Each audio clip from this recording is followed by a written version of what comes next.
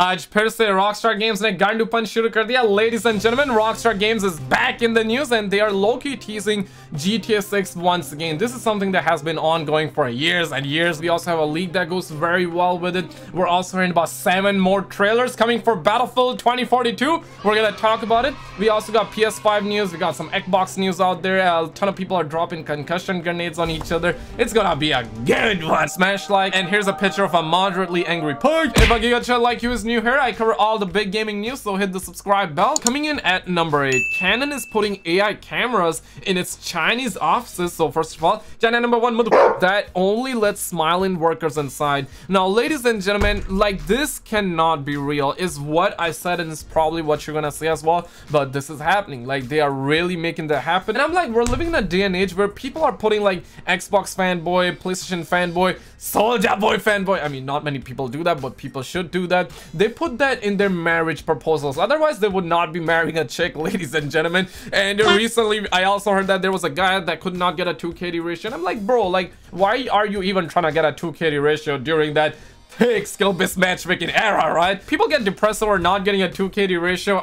It's likely just gonna fail, ladies and gentlemen, so nothing to worry about, but it goes deep. Okay, let me show you the rabbit hole. Tech company Canon has come up with a downright dystopic way to tackle the problem of workplace morale. It's installed cameras with AI-enabled smile recognition technology in the offices of its Chinese subsidiary Canon Information Technology. The cameras only let smiling workers enter rooms or book meetings, ensuring that every employee is definitely 100% happy all the time. My guy, just I'm putting my hands together. You cannot be happy all the time, and you know, somebody once said that the Dajjal is coming, and I'm like, the Dajjal is definitely coming. This is a sign of the end times. The Martians are here. Lock yourselves in the basement, put your kids to beds, hide your wives. And speaking of just that, ladies and gentlemen, we have a lot of bad news. I mean, in my opinion, this is not bad news, but to a lot of people, this can be bad news. Okay, Ghost of Tsushima box has been updated to remove only on PlayStation, as Days Gone and Horizon did previously, sparking PC port speculation. First of all, shout out to the homie for adding me in this situation.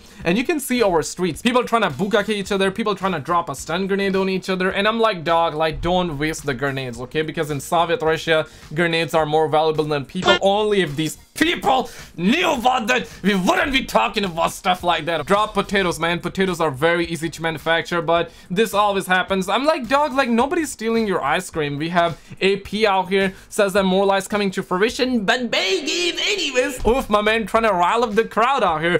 This game is great. Oh, it's coming to PC. Never mind, it's dog. And we have our experts trying to give us the backstory of this man. Now he always said it was, which is funny because he's a pony, but constantly is about this game, aka one of the best. Now, ladies and gentlemen, either he's trying to be an edgelord or he's trying to be an edgelord trying to get those internet points. That's likely what's up, but if he doesn't like the game, that's perfectly fine. It's not like he's gonna steal your ice cream, right? It's okay to let go of the mid games first. At this point, why buy a PlayStation console? Wow, I have no reason to buy a PS5 now. That's it, I'm blinding myself. Motherfucker, crazy, man. And seriously though, like, this game came on Sony Pony console. The chances are you must have already played it, or if you're like me, you still have to play this game. I'm personally not finding any time. Yes, I heard good things about this game. I'm gonna play this game eventually, but if this game comes to PC, yo, more and more people will be able to see how good or how terrible this game is. Everybody's different. Some people will like it, some people will not like it, and that's perfectly fine. But overall, a lot of people have good sentiments about this game, especially the people who played this game. So personally, I view that as a W, because I know that there are a lot of people out there that could not get like a Sony Pony 5, that could not get the Xbox Series X, for example. I wanted to get a Series X, but I couldn't. I have a Sony Pony 5, ladies and gentlemen.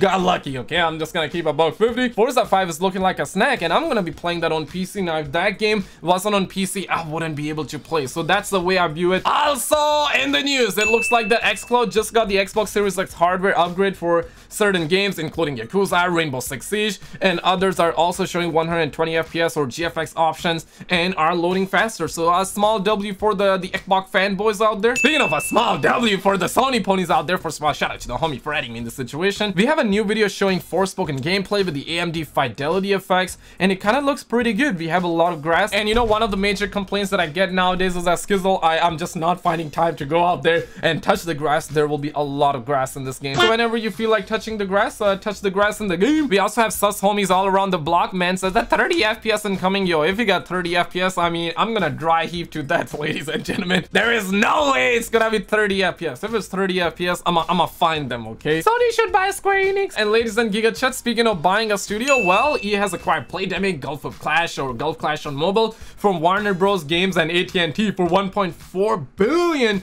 in cash. And surely if they were to get our scientists and our Twitter detectives involved, they would be able to negotiate this deal down to $2. I mean, you already know these are facts, ladies and gentlemen. Smash the like button if you know these are facts. Now, speaking of GTA 6, major GTA 6 leak resurfaces after new Rockstar Games job listing. Now, ladies and gentlemen, this is my favorite topic. GTA 7 win. GTA 7 win. Apparently, this leak happened a while ago. I did not cover this, but now it makes a little bit more sense because of what Rockstar did say, and I'm gonna get down to that. But this is a leak, okay? It said that GTA Online receiving 4 large updates leading into the GTA 6 marketing campaign, which will take place over live events, improve and redesign AI and pathfinding for pedestrians, enemies, and traffic. And these are kind of facts because earlier this year, Rockstar did file a patent regarding the NPC tech, and the NPC tech patent did say that it's gonna be really, really good. Like, the AI will be way better and stuff like that. So yeah, it's likely gonna be true. This is a job listing in question, and I quote, the role will be responsible for executing all in-game marketing campaigns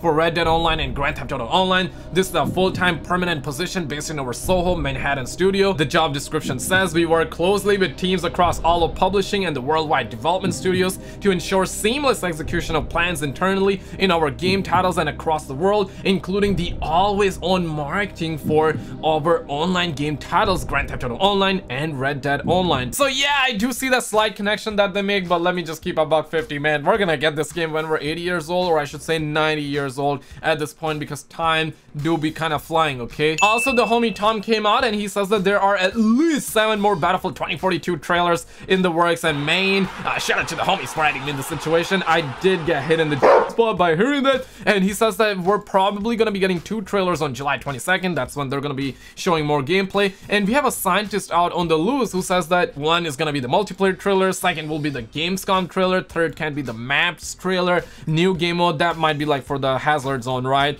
Release trailer. The 6th one might be for the Frostbite one, and the 7th one, I think it would be about that Battlefield Hub, the 3rd mode. Case closed, ladies and gentlemen. And also in the news, these are gonna be all the games coming to the Xbox Game Pass. The only one I personally know about is the Need for Speed Hot Pursuit remaster, ladies and gentlemen. And this was the game that I remember no laughing to death, okay? I was playing Cops and Robbers online all day, every day when the game first came out. But check out this video on the screen. Hit the subscribe bell so I can interrupt you every time you're about to score on your crush. Subscribe, subscribe, subscribe.